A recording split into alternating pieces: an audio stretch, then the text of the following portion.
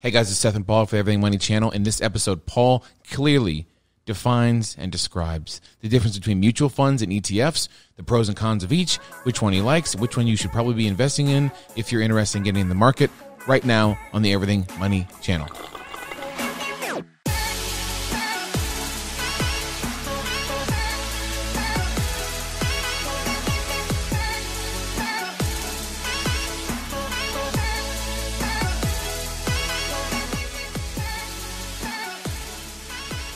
Paul, we started this channel because you enjoy teaching, you enjoy flexing, and you enjoy sharing your knowledge.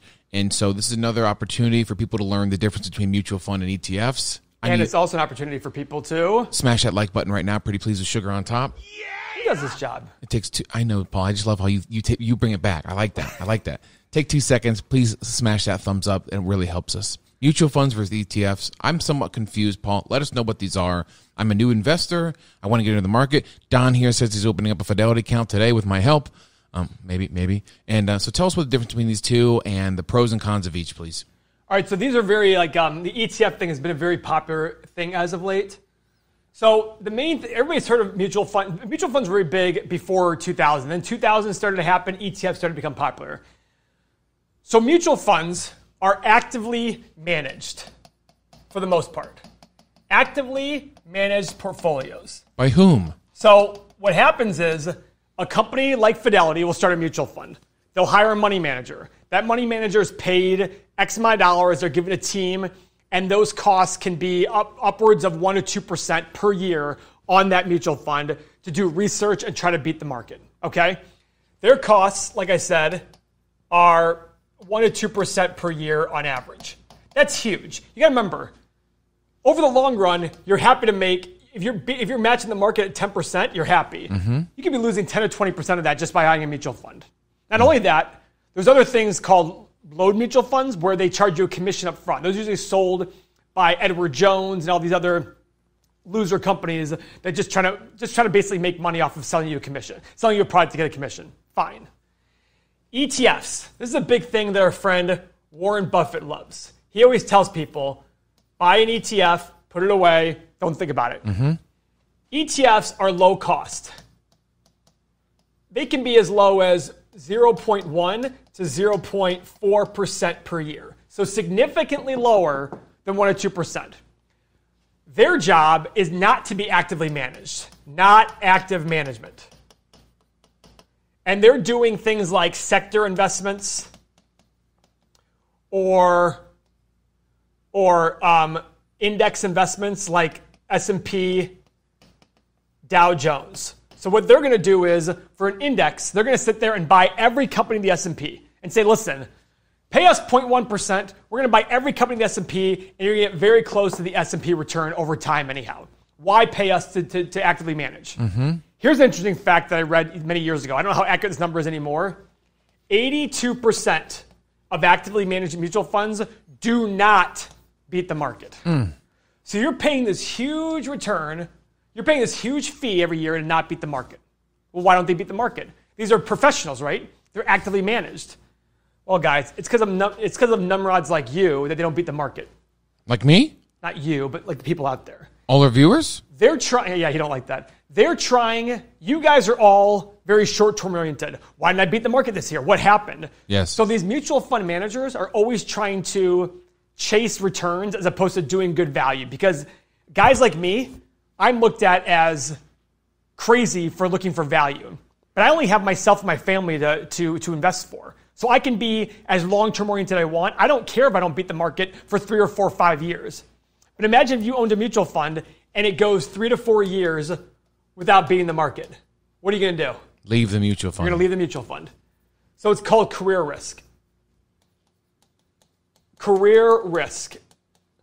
They're going to do what everybody else is doing because if they don't do well, if they lose 10% and the market goes down 10%, what are they going to say?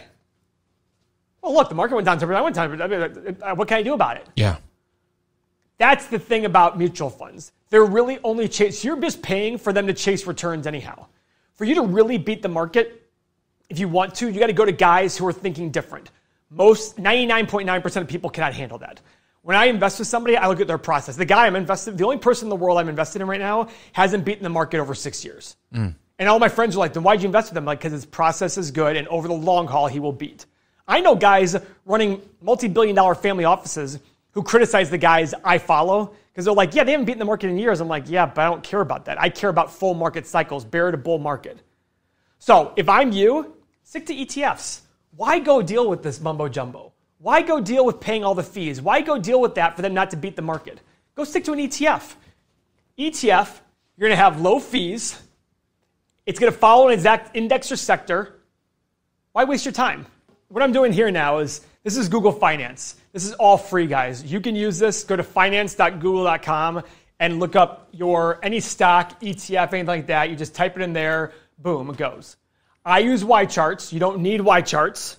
I just use it. I pay a premium for it, but it also shows me a lot of things. So this is the S&P 500 ETF. SPY? SPY. Okay. This buys every company in the S&P, all 500 of them, in the exact same proportion as the market has them. What's the expense ratio? Wow. 0.09%. 0.09%. Versus 1 or 1.5%. And this is basically going to match the market within 0.1% every single year.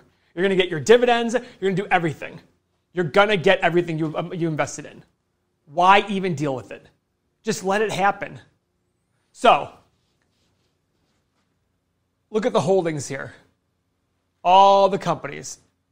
It tells you all the companies here. Top 25 holdings. It'll show you every single company in the S&P is in here. So let's go to a different ETF. Let's go to the airline one, Jets. JETS. Now this one has a little bit higher expense ratio, 0.6%. I don't know why, but they're trying to buy companies that are airlines or airline manufacturers, things like that. So if you look at the holdings here, Southwest, Delta, Cargojet, Alaska Air, General Dynamics. I think Boeing's in here somewhere. China Southern Airlines, that's one of the biggest ones in the world. Either way, they're buying all the airline ones. So what you can do there is instead of buying an index, you can buy a sector. All right, I want to own the airline sector because I think they've been hit hard. That's what you can do. You can go buy jets. So instead of betting on one specific airline, you can say, hey, I don't think airlines are going away. Let me go buy these airlines. I'm sure there's a cruise line ETF or a travel ETF. And these are things that you can do if you want to trade a little bit to make investments that are a little more strategic. You can go do that with ETFs. You can sit there and say, wait a second, this industry has been hit pretty hard, but I don't think it's going away. And I think it's just over-exaggerated. Let me go buy them. That's what you can do to kind of play the market a little bit as opposed to buying an individual stock. Now, with an ETF, you're going to get a lot less volatility because there's a lot of stocks in them, so it's a lot more likely to go up and down more consistently. So that's a benefit of them. Same with a mutual fund. But the thing about ETFs is you can trade them every day during the day. A mutual fund, you only buy and close them at the end of the day. It has to wait till the day ends.